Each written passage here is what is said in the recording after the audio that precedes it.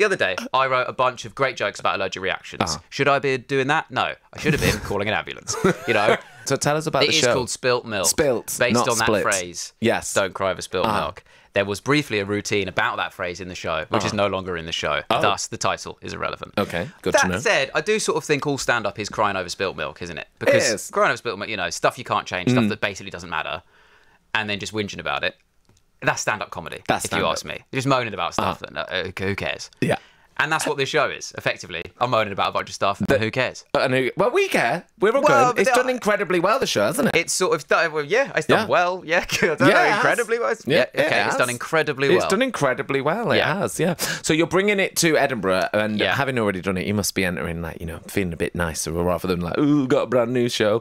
You talk about Wim Hof and your hatred. Is it hatred for Wim Hof? Yeah. Him personally? No, actually, it's more people sort of trying to do the Wim Hof method now. Yeah. Find it a bit embarrassing. Yes. But also because their way of doing it is just a cold shower in the morning. You know, the whole sort of grind set, this sort of, you know, rise and grind attitude of like cold shower in the morning. And they're like, get up at 5. I've seen Mark Wahlberg's tweet, so I'm getting up at 5 now, and I've got 15 minutes for my kids every day, but I will be having a billion cold showers a day. And the fact that often people are like, you've got to have that cold shower because it invigorates you and it makes you more productive. And I'm like, why do you want to be more productive? To go and work for someone else, you maniac. Unless you're doing something that's your own thing. But even then, the life hack in productivity, right? It isn't a cold shower. The secret, you know this, the secret to getting anything done is all you need is something more important you're supposed to be doing. That's how you get stuff done, isn't it? So that's all you just put some stuff in the diary. That's why your house is always tidiest when you've got a big deadline or something. Because you just go, right, I'll procrastinate. The other day, I wrote a bunch of great jokes about allergic reactions. Should I be doing that? No. I should have been calling an ambulance. You know?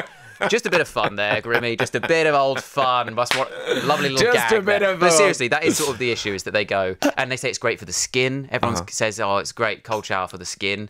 You go, well, all anyone talks about is stuff that's great for the skin.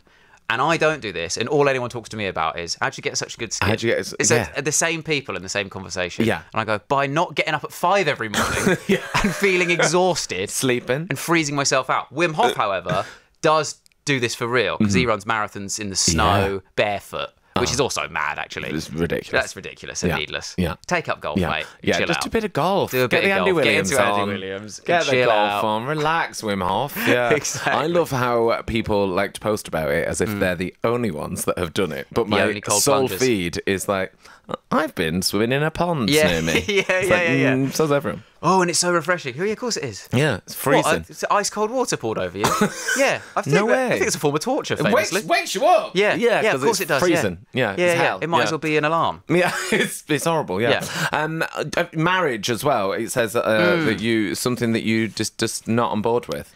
Stupid to believe in marriage is the quote. It was stupid to believe in marriage. Is that it? That might be a typo as well, though. Yeah.